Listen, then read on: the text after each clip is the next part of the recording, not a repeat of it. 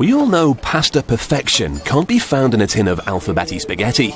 For the real McCoy, you've got to go to Italy. This pasta factory in Parma is the largest in the world. 1,200 tons of durum wheat is delivered here every day.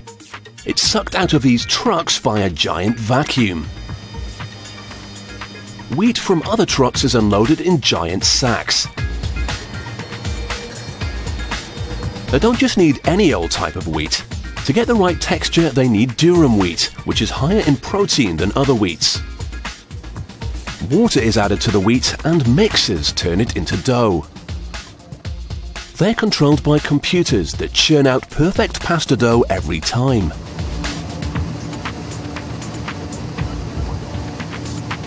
The dough's squeezed through grids which determine the pasta shape. The round holes make spaghetti. 1.5 meters is squeezed through, and then it's stretched to 3 meters.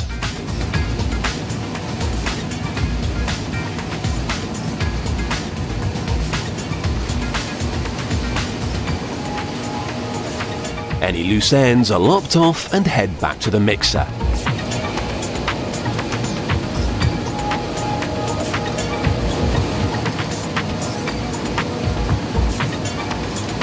Once it's stretched and trimmed, the spaghetti needs to be dried so that it holds its shape. That happens in these whopping ovens. They're 200 meters long. The spaghetti will gradually dry at a balmy 70 to 90 degrees Celsius. But they don't just make spaghetti in this factory. This giant pasta sheet is being turned into tagliatelle. It gets dropped into these bowls and then heads off to an oven. A spinning blade cuts the pasta tubes at an angle to make penne. Then the penne is funneled along a vibrating chute towards silos where it'll dry out. The vigorous shaking helps to keep the pasta moving and stops it from sticking together. When it's dried, it tumbles out of the silos and is ready to be packed. The size and number of these giant silos helps give you some idea of just how much pasta is produced here.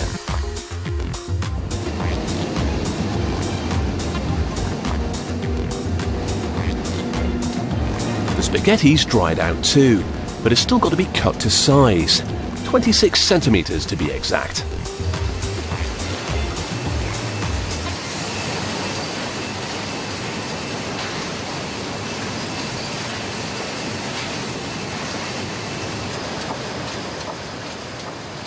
It's divided up into 500-gram portions, which are then slotted into packets.